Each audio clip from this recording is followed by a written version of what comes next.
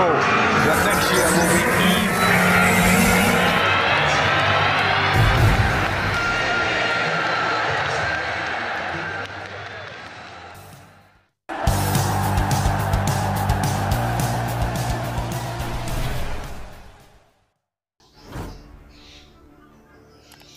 Absolutely insane.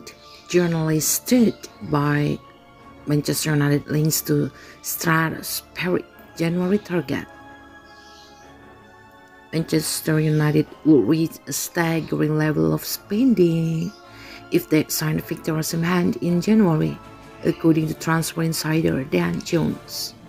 Sky Sport Germany journalist Florian Plettenberg has named Osimhen as a potential top transfer target for Manchester United looking ahead to the January transfer window.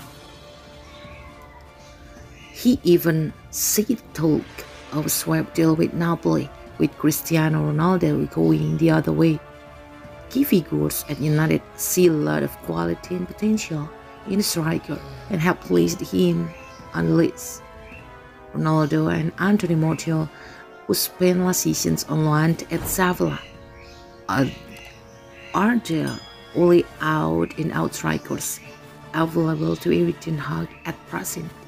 Speaking to GiveMeSport, Jones said that Osimhen would likely cost around £100 million and feels it will be absolutely insane if United sell it out that kind of money in January on top of their £229 million summer outlay. As such, he thinks United will have to wait around a year before they pull the move up. You're talking close to £100 million again. United have already spent £250 million pretty much in this transfer window. So that'd be an absolutely insane level of spending if they were to also do that in the same season. I find it hard to believe they will do that halfway through the season, so maybe we will have to wait until summer. United need marquee striker signing. Ronaldo is 37 now, while there have to be question marks over Martial's level after he was sent out on loan. £100 million deal would break the club's transfer record, eclipsing the £94.5 million they paid to sign Paul Pogba in 2016.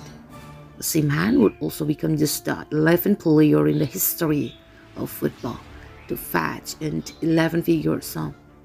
You can understand why the 23-year-old is so coveted. In 67 appearances for Napoli, he has been directly involved in 40 goals, scoring 30 and assisting 10 more. Osimhen, who was named Serie A Best Young Player in 2021-22, boasts infinite and stratospheric potential in the words of his manager Luciano Spalletti.